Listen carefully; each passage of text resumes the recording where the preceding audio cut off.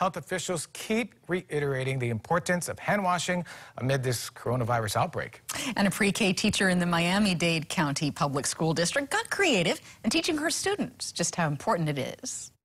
How did it move? Do you see that? Yeah. It moved. You guys saw that? Yeah. You see how important it is to wash our hands? The teacher's experiment involved just water, pepper, and soap. The pepper represents the virus, and it easily stuck to the students' fingers. But when you add the soap, the pepper quickly spreads out. Video quickly went viral, garnering over 133,000 views in just 3 days, kind of like washing dishes. It really does, and it reminds you that still, even though everybody wants the hand sanitizers, soap and water is even better. Yep.